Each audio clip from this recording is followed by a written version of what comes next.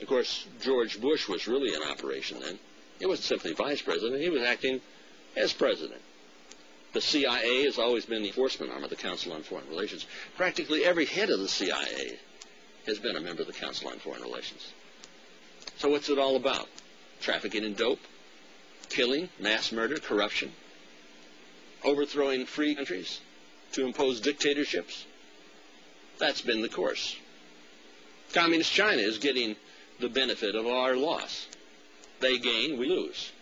They get stronger, we get weaker.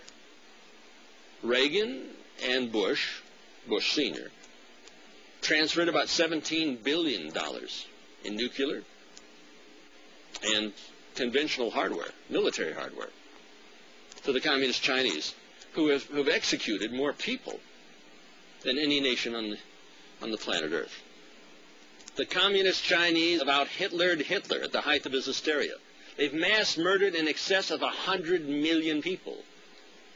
They have some 23 million people used for slave labor. Oh, you go to the store and you buy these little products. We import slave labor and export our jobs. $1 billion a week in deficits? And you wonder why we're having an economic problem? That's not going to change with Bush. Bush's uncle, George's brother, is head of the U.S.-China Trade Organization. That's out of Beijing. And the Beijing butchers mass murdered people in the streets of Tiananmen Square.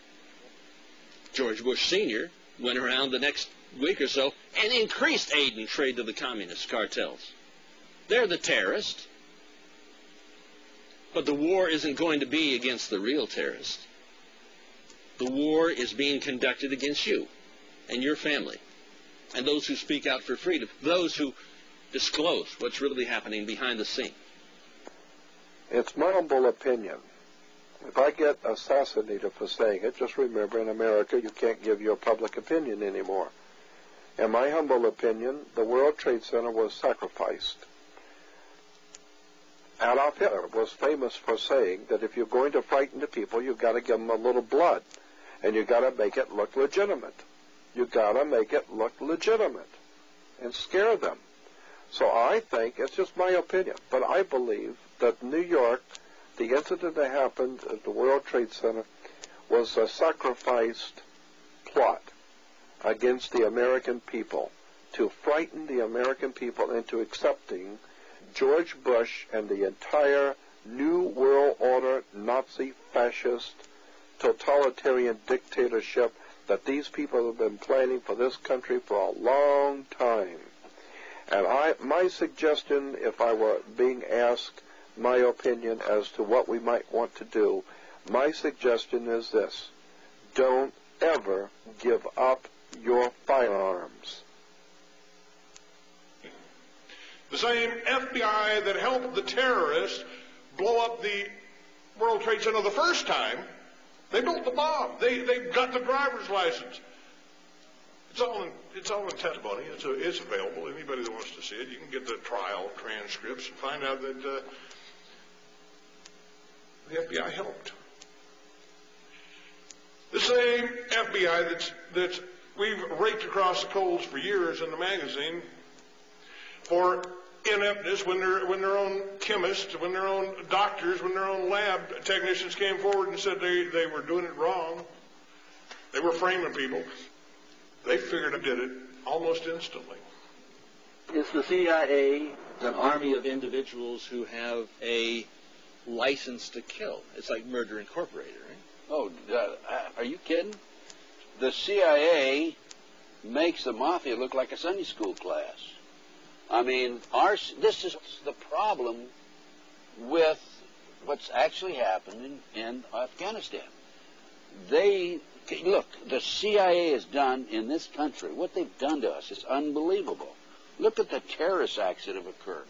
The CIA behind most, if not all of them. We had the Marine Barracks. We had our embassy in Kenya. We had Pan Am 103. We had the USS Cole. We had Oklahoma City. We had the World Trade Center in 1993.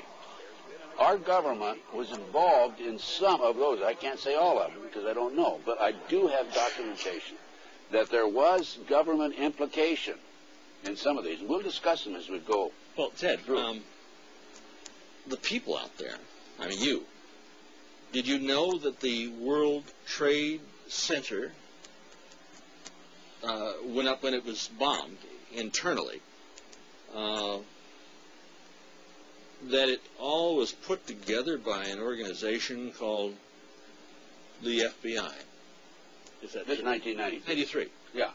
Yes. I have and I'll show this on camera, a newspaper article from the New York Times, and it was also an article in the LA Times, by the way, and it's dated October 28, 1993, and it's a result of testimony in the trial, and the informant, the FBI informant in the trial, a fellow named Salam, a 43-year-old former Egyptian army officer.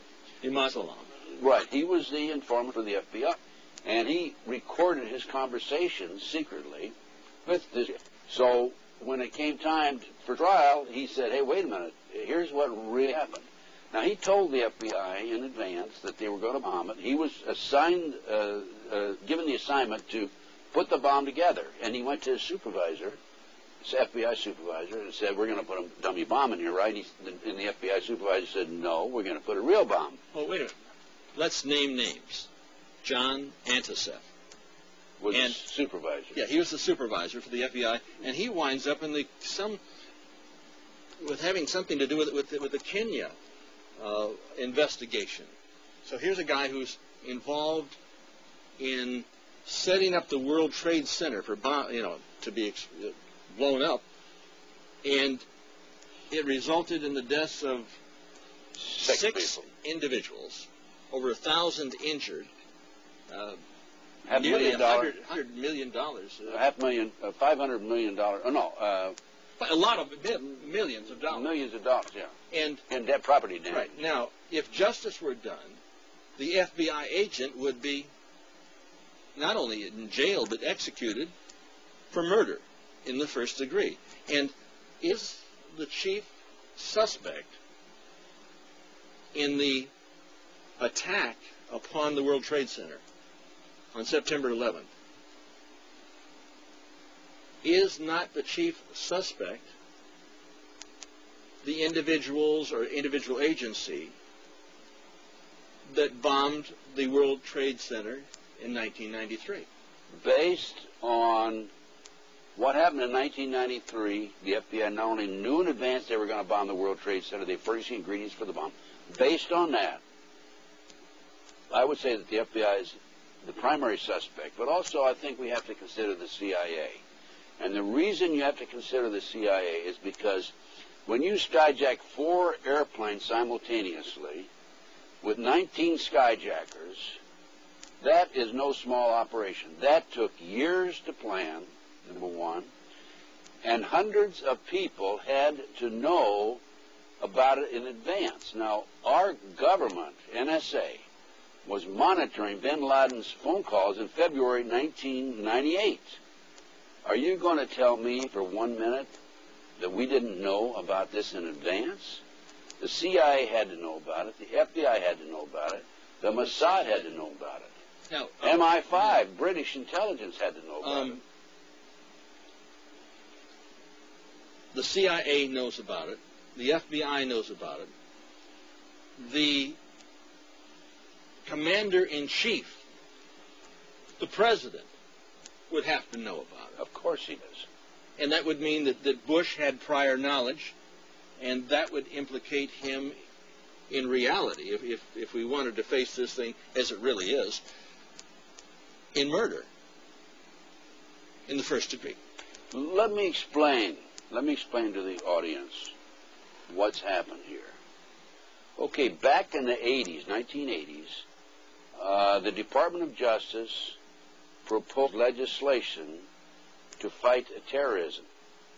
And this legislation took away many of our constitutional rights and civil liberties. One of the authors, a female attorney with the Department of Justice, publicly made this statement. I've got her name on my file someplace, that before this passes, people will have to be killed. Well, so that was the reason I bill for the 1990